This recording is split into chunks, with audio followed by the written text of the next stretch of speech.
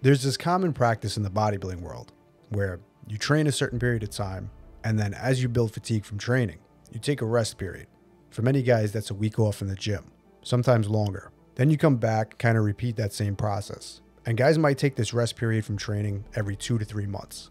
Does it work? Sure. Do I do it? No. I haven't taken time off from training much after my first 2 to 3 years in the gym. I'm going on 20 years of training this year, and I probably took my last week off from the gym 17 years ago.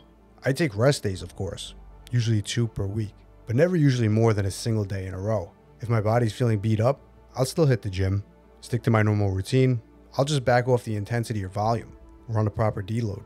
I'd much rather keep my body moving, practicing the lifts. Too much rest can be a bad thing also. I rather focus on recovery while still training. Recovering should be the key word, not rest. If you rest, you rust.